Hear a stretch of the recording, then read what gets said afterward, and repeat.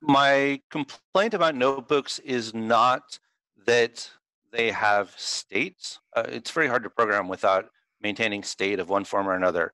It's that they have hidden state. So the state is not particularly easy to inspect, and it's easy to get it wrong. And in particular, what I mean is, in my talk, I gave some pretty pathological examples, but where if you look at the code that's contained in the notebook, that's not the code that necessarily ran to put variables into the kernel, right?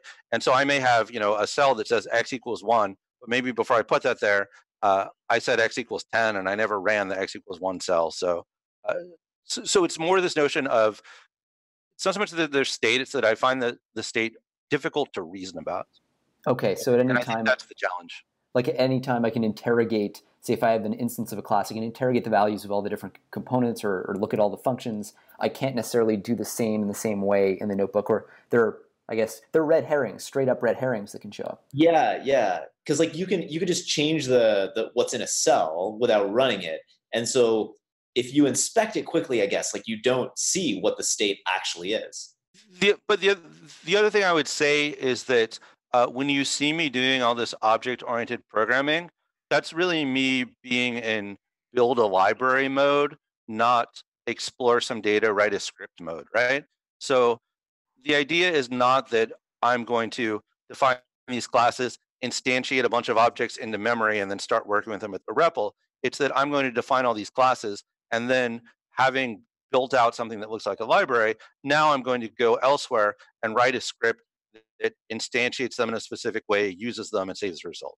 Yeah, and then that actually, I guess that's a completely different mode of thinking. And so one question that I have, like looking at just the clean, I was overcome by the beauty of your code when I was watching it.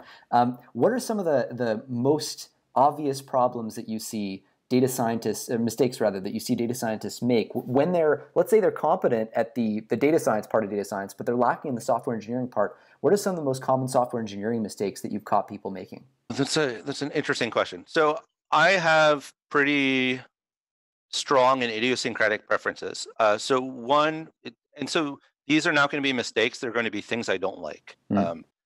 So one is bad variable names. I really dislike it when people use bad variable names. So if you're talking about, the width of something, I want that variable to be called width, not, WTH or WDT or whatever. Like characters are cheap, and most people have some fancy $200 keyboard, so you might as well use that. And this isn't a preference I would have expected from a guy who started out in math, to be honest. That's an interesting point.